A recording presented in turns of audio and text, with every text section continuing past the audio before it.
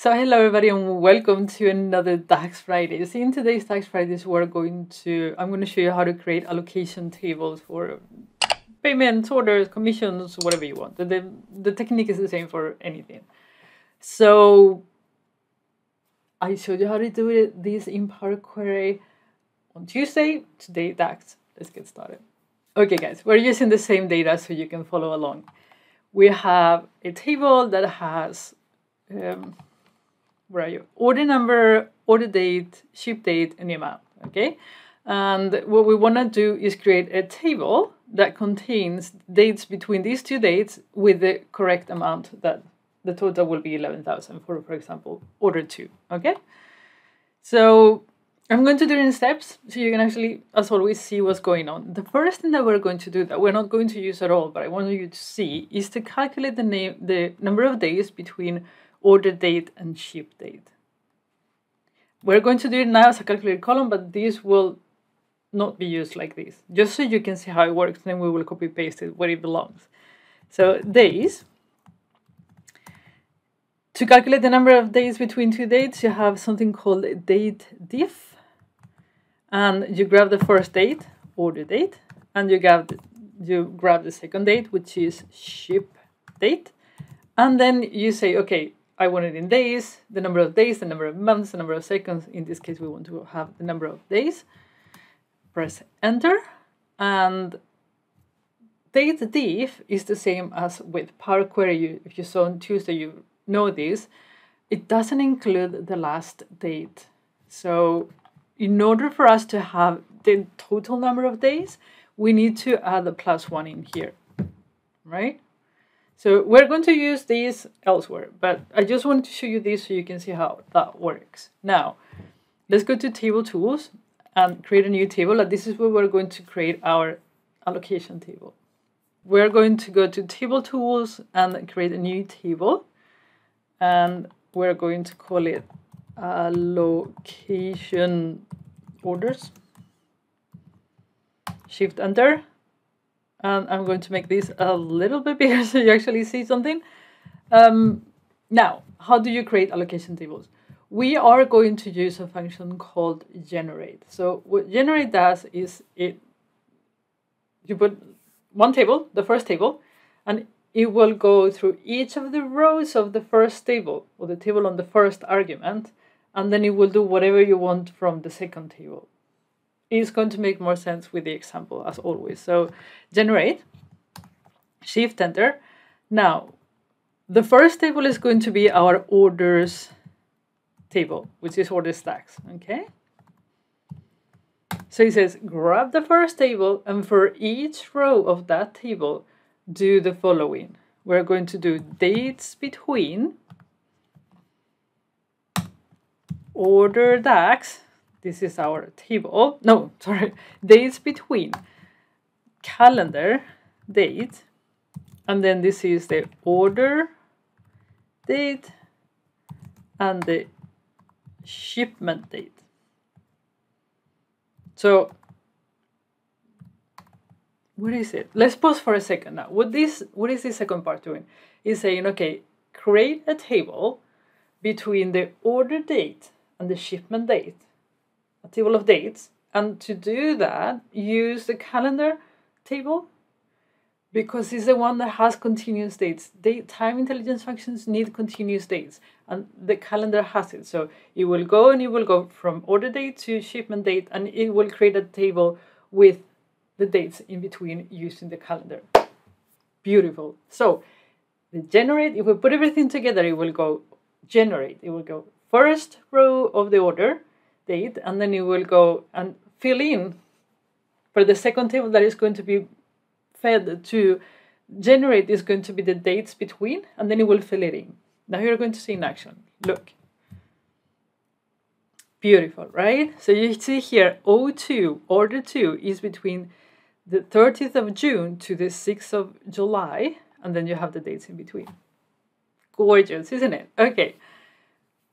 But we don't want this. We don't want all of these columns. What it does is it returns all the columns from order DAX for the order table, and then it gives us the date column and that's fine, but that's not what we want.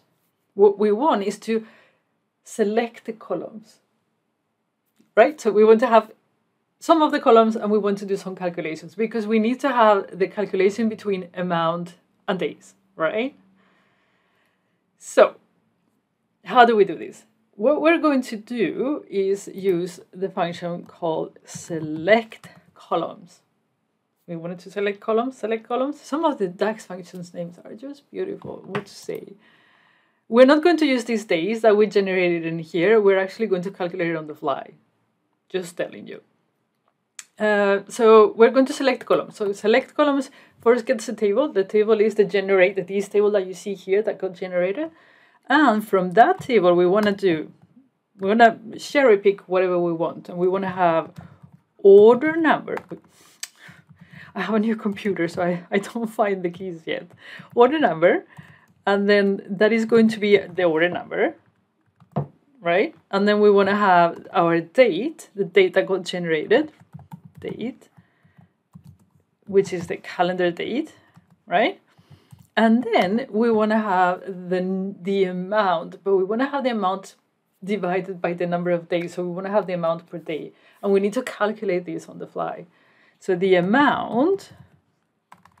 Sorry, we need to have it in quotation marks because it is text. The amount is going to be divide what? The amount by the number of days. So we just calculated the number of days up here, right? So here. So this is the one that we want. And we're going to get rid of it. We're going to copy and get rid of it to show you that it's actually calculating correctly. So get rid of that. Delete. Where are you? Delete columns, yes. It's going to get deleted from here too. And divide that by the number of days, which is that one. And there we have it. It works beautifully. You can see that date is not there anymore. We're going to now grab dates, make it a state. We don't want a date time. And we're going to put it in a format that we can read. There you go. Now we're going to check your DAX measures. Always. You never know. So I'm going to put my order number. I'm going to put my amount. And it looks that it did it correctly. 0. To be sure, I have the original order there. You can put it there just to make sure that it looks good. Okay, beautiful. Now, let's do the Gantt chart that we did on Tuesday too. I'm going to put the date in there. And I'm going to do the matrix so you can see. If I move this, you can see that things got allocated beautifully, right? You can see the allocation working very, very well.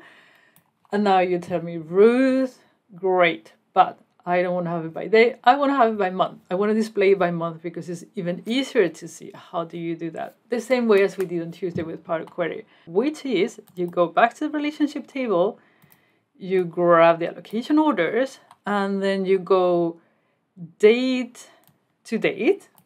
You create a relationship between them, and then you go into your matrix. You put order number up there.